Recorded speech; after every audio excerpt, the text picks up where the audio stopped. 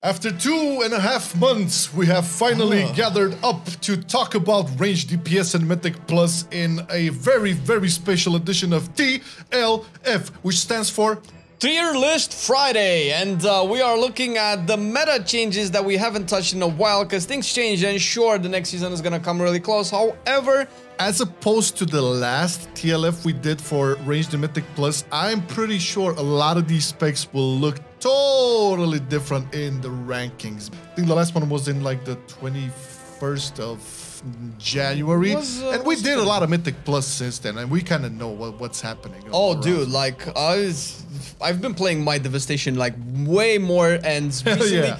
And also kind of made it clear when we also did the research for this, but Devastation really likes power infusion, man. No.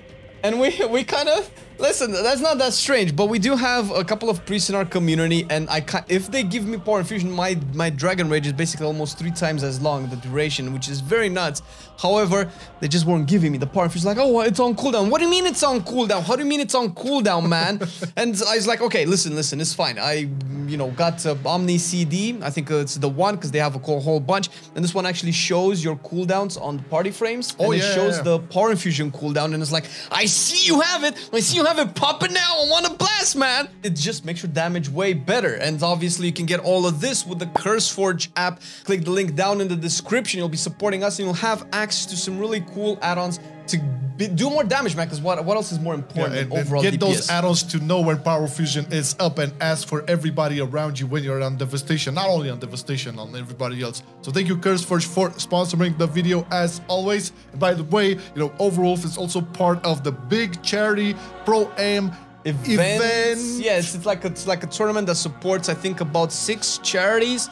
Oh yeah, which I mean, it's always nice when we can connect the gaming to giving back to the community and to the world in a really nice way. And obviously, if you like Mythic Plus, you should definitely check the link, which we'll have it also in the description. Yeah, it's in the description. Check the details over there. I believe the signups are done for, but the event will start off on the 15th of April. So do check it out.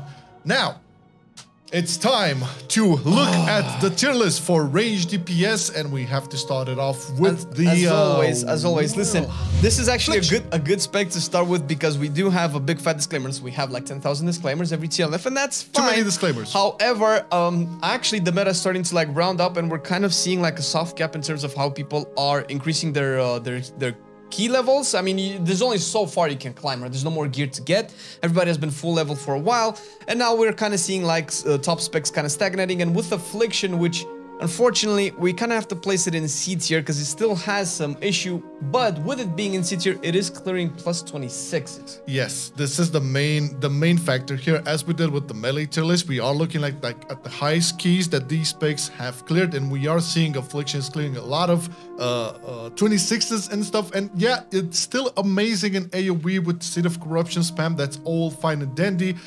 It is a bit too much reliant on Dark Lair, for big pulls to get that damage in. That's fair. This as opposed to some other specs that can access their big damage much faster and not as reliant on some specific external factors. I mean, obviously we're looking at logs of 26 keys that Affliction is doing, and because they are doing it. However, most of them are with like a gazillion power infusions. I think the top ones that we've seen had about 12 or 16 overall power infusions dunked into Affliction, and even with that, it was kind of still You're gonna see this team a lot. Yeah, which is why we kind of kept it into C tier, because it wasn't like fully on its own. Yes. Okay. Next on the list, we have the Boomkins. Obviously, great performance in Mythic Plus. They can do a lot of AoE damage, and we are talking about super high keys, so we cannot have that argument though. But it takes the ramp up is really annoying and stuff. Yes, it is annoying, but when you have mobs lasting for as long as they do on high keys, then the damage is really amazing. That's usually good, because balance actually really suffers in small keys. If you've seen your local neighborhood balanced druid not doing more than tank damage, I know it's probably usually because the key is a little bit too low. However, it is one of the best AoE damage dealers in the game. It will, however, still struggle with single target, because it seems like it's a trend with some of these specs. But it is taken into pretty much all of the top keys right now. It's doing 27s. I would imagine we might get into 28s by the time the season is over, but until then, this is kind of where the top S tier specs are kind of hanging out. No surprise, we have to place it in S tier because it's up there, right? There's no denying Boomkins are here to stay. Let's move along to a former dominator, I would say, the Arcane Mage, who hasn't seen the best. Well, dude, Fire Mage has risen a lot. Okay, Fire Mage. Remember our first like analysis on the meta and the logs and stuff. Well, Fire Mage wasn't almost at all there. And Arcane Mage was everywhere. It was like next to Affliction, I believe, or somewhere near the vicinity. Fire Mage sucked at the beginning, right? But now we're looking at Arcane Mage, who like it's in the range of 25s. It's still about there. I think it's doing like overall more keys. I think Affliction is still struggling in some 24s, hasn't done all of the 25s and 26s yet, which is why Arcane is maybe slightly better. But at the end of the day, they're both C tier specs. Arcane is basically a good example as to why it's very hard to be a caster this season. You have to plant your feet and cast a lot. You're very restricted to, you're very punished rather by having to move a lot. And we know that you have to move a lot to stop cast a lot. And we'll see this trend over a course of other specs as well. And even with that, it feels decent. It might not require the RAM that Boomkin does though. No, for sure, but it's still the biggest problem is like what you mentioned is like you have to like be like a sitting turret over there, and that is not the best scenario for Mythic Plus, like this high-end Mythic Plus. So it will be a C tier, but regardless, still 24s, 25s, still a very important spec regardless of anything. Moving to Beast Mastery Hunter. Right off the bat, we can say that this is probably the best boss killer in Mythic Plus. For sure. I mean, I think it still retains the best single target damage in the game currently, even after the bow nerfs, because it also got single target buffs. It got some nerfs, and it's still one of the best. Still not the best for sure. And it's kind of nice because it's kind of in direct opposition to Boomkin, where Boomkin has like big giga AoE, BM has like giga single target, so they kind of like fill each other's weaknesses in that sense. For sure, yeah. It's also like if they have the bow, they have like super utility with it.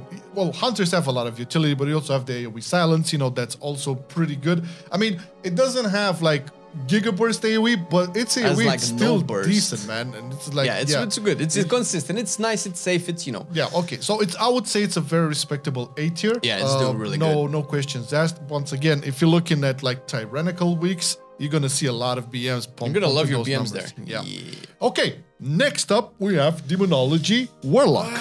Another spec that is kind of like working its way 25s and 26 keys. It has decent AoE, very tanky, so I guess you're gonna be happy with a Demolock as a healer because, you know, it has a lot of ways to survive and stuff. For sure. I think it sucks on single target though. Yeah, so basically it's like a budget balanced druid or a budget, I'm not gonna say other specs that are pretty high that do really good in AoE, but they kind of really struggle in single target.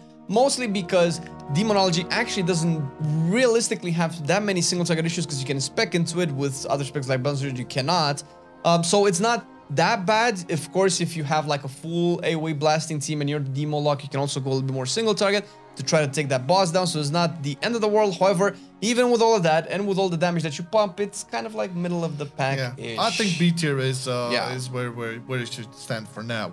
Now, on the other hand, we do have here Destruction Warlock, and man, what a journey! You guys remember Destruction Warlocks being like at the bottom of the puddle and stuff. Well, we see a lot of logs with 27s on Destruction Warlock. Yeah, it's one of the best right now. I mean, even though Balanced Druid might have the biggest AoE in the game currently, Destruction has AoE that just doesn't stop scaling. It's like if the fight lasts for 30 minutes, Destruction will always do more and more and more damage. But it does require the tank to like know how to pull and basically have like mobs need to stay in that rain of fire. If for some reason that doesn't happen, then Destruction becomes a very weak spec. But obviously, when we're looking at these logs, they know what they're doing. These are like ordinary comps and teams. In bugs, it might be harder to make Destruction work. Yeah, like this is the thing, right? So when we rank this, you see something like Destruction Warlock clearing 27s. How the fuck is when you play with a Destruction Warlock, it doesn't really do that much. Well, yeah, because in order for Destruction to do well, the pulls need to be made in a specific way. But and on top of that, this is basically the front of A tier. And I know it's like maybe some unexpected news for some people, but again, looking at the high keys, you're gonna see the performance there. It's kind of like bonkers, okay? For sure, it's still a solid. We haven't seen these many specs in a while that were very specific in terms of pulls, but if you do manage to get a good group going, this is what you can do with Destruction. Yeah, okay. Don't judge this tier list based on your experience in 15s, 16s, and 20s. It's not about that, okay? Let's talk about the Fire Mage, because we did mention it earlier, and Fire Mage... Times change. Oh, yes, they do. Well, it was bound to happen, because this Fire Mage was kind of always a beloved spec for Mythic Plus, especially like pushing high keys. Again, we're looking at 26, 27s, no problemo here. It's like, you know, great AoE damage, great single target, but I think... in terms of casters, this is like the highest burst you can have, or probably among the highest. I mean, combustion is pretty nuts no matter what you do in the video game, and it's clearing some of the highest keys right now. It's back to kind of similar the BFA playstyle where Ignite is just doing most, if not all of your damage, especially in AoE. It definitely spreads. You're not playing the old Flame Strike anymore, and it is good, although... Listen, it's one of the best casters in the game, but you do require a lot of power infusion, and that's normally not an issue because in the top keys, the highest of the highest keys, you definitely have a priest somewhere. Because it's either just really that strong. Yeah. Listen, there are a couple logs with 28 keys on Fire Mage, but this is like, you know, with giga power infusions, like 12 or 6 power infusions up. So we cannot really like just make the decision, okay, Fire Mage is the best because it cleared 28s when that mage was like pumped up to the teeth with power infusions. But it's still an S tier, okay, so there's no question about it. Now, Frost Mage, on the other hand, I mean, still very good, I would say, among the top echelon of the casters, because there's a lot of logs with like plus 27s, like really cool. It's actually surprising that it's not doing that bad. I mean, compared to how Arcane kind of fell, we can honestly say that Frost is doing a little bit better. It feels really good. Oh, listen, I've tried to figure out exactly what's going on with Frost Mage. I couldn't find like any outstanding bad things or amazing things. It's really good. It does really high consistent damage. I think it's, let's say, if I would have to give it like a criteria, it's the safe mage spec to play in any keys. Yeah, it's like consistent, and that's one of the key reasons. Like if you want to play Frost Mage or become like a master at it, you'll probably dominate, no problemo. But in terms of like the rankings here, yeah, decent AoE, decent single target, not as bursty as Fire. It's still an A tier spec, just because of like the multiple logs on 27 keys. Marksmanship, on the other hand, I don't think I've seen a 27 log, but 26 definitely up there. Yeah, that's an interesting fact about Marksman, right? Actually, we all know that the president, the overlord, the Mike Barra, is also a fan of Mythic Plus, and this season he's playing Marksmanship. I've caught him on stream a couple of times.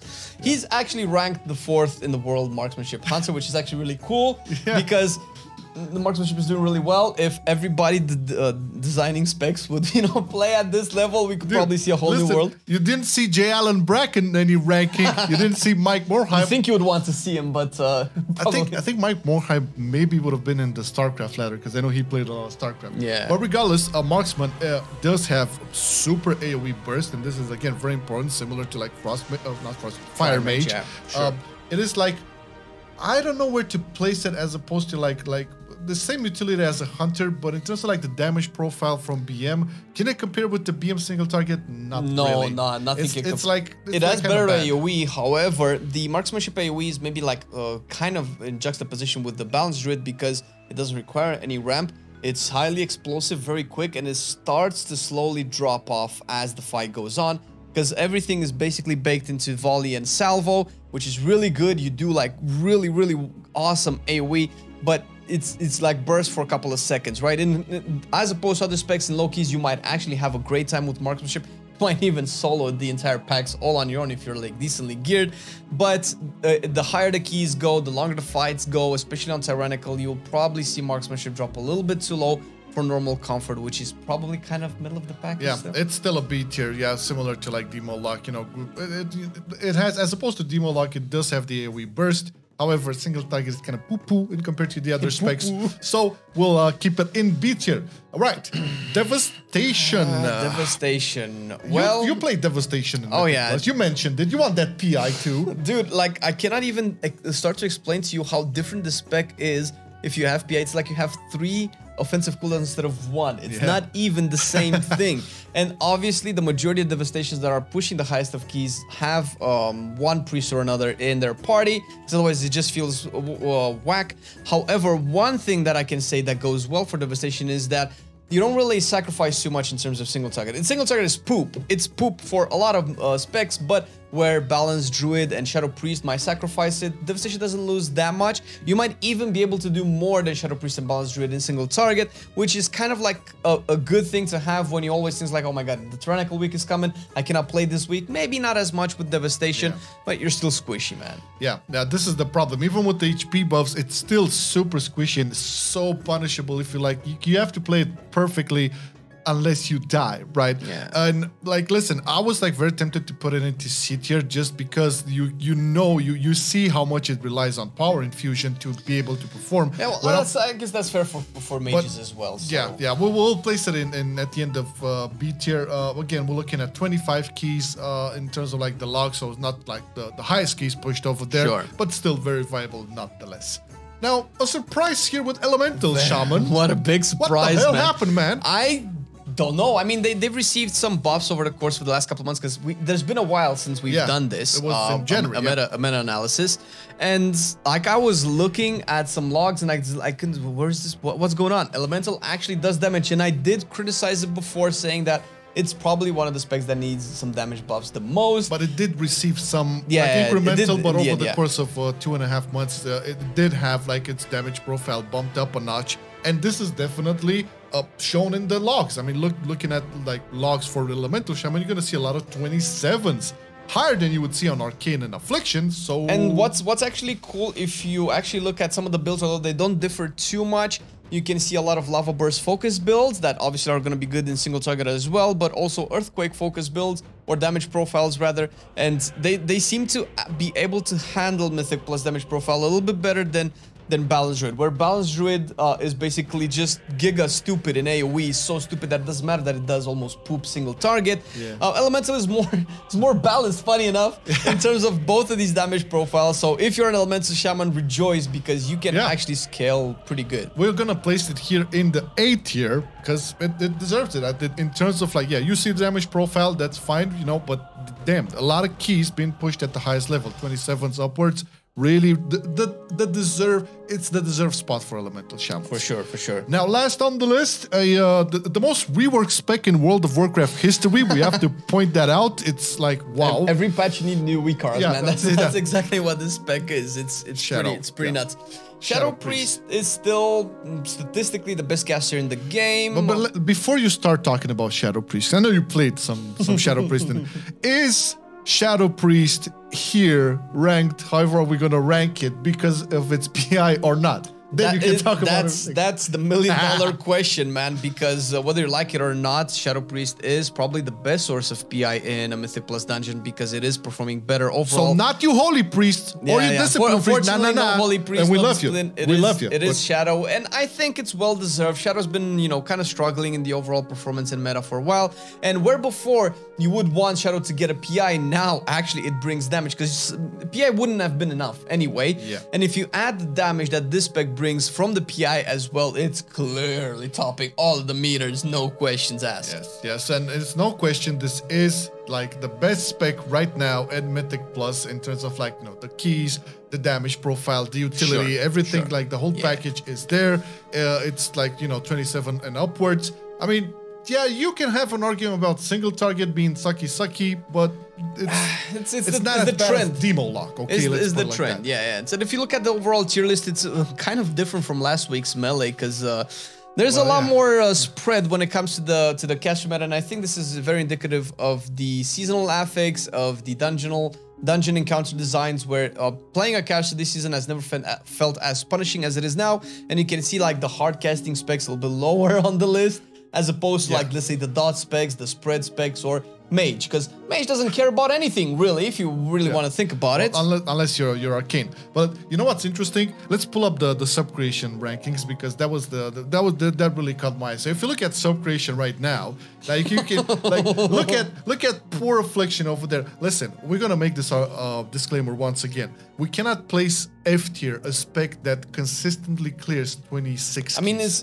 25, 26s. There are like 1 or 2 keys lower than the top keys. Like, where do you want this spec to be? If not, let's even C tier. That's like, okay, we're just gonna put into C tier to let you know that it is the lowest performing. But we could just as well put it into B or A tier, because it's doing 25s and 26s. And even with sub creation, this is really well how to explain how data works, because sub creation just takes from the logs the highest cleared keys. Fire Mage apparently hasn't done high keys enough because it's a B tier spec, but Fire Mage has the highest keys cleared, period. So it's kind of hard you have like to... even 28 over there, right? So you just mentioned, but it's also like the actual numbers that sub-creation picks out is also like in terms of like how many of these logs are there, and they rank it on that as well. So this is why we don't necessarily base everything on sub-creation. We just take a look at it, and maybe for the shits and giggles, because you cannot ever put Affliction into F tier. Sure, Affliction players are not happy with their spec, I know that, but again, as long as there are players playing the spec and doing 26 in time. And I mean, if you really want to make this point, we can just say that the Affliction Warlock is the only Warlock spec used in MDI. Yeah, well, so, there you go. There's that as well. Now, looking at the Warcraft logs, it's a lot closer to what we have actually. Yes. Because Warcraft logs obviously works over a larger period of time where it gathers this data, as opposed to sub-creation that just does this reset that we just had. Yeah. And it actually ranks Affliction a little bit higher than what we kind of wanted. And that's why we kind of, when we did the research, we also looked at, you know, the visual performances, see how many power infusions have been used, what the actual damage is. Because you can have an Affliction in a party with 2 Boomkins, and it will probably clear higher keys than normal. But maybe that's not really what the spec is all about, you know? Yeah. But also, when we do these rankings, we also kind of check out like the popularity or presence of the number of logs as well. So you will see a lot more presence of destruction logs than Affliction, and this is probably a symptom where, as is the case with a lot of these specs, the Affliction mains, a lot of them switch to destruction. The Arcane mains, a lot of them switch to fire, and so on, right? Yeah, they did. Like some of the top mages play both fire and frost at the same time, and they play with the same group, so that can influence the keys as well. Yeah, but hopefully this makes it a little bit more clear on, you know, how we do these rankings, and this is the final image that we have for the meta on 10.0.7 with the range, DPS, and Mythic Plus. As always, thank you, Patreon, for supporting the content. You guys are amazing. Check the link in the description to check out more. And also, we cannot forget CurseForge, you know, making a lot of this possible. Click the link in the description to download the CurseForge app client and install Omnibar or Ability Team Tracker to see where power infusion is all of the things. As well, check out the Pro-Am charity event as well. Really cool thing that's really happening over there. And that being said, what up, Flame? Thank you for watching the video, guys, and we will catch you in the next one with more! Have a great weekend, everybody. Bye!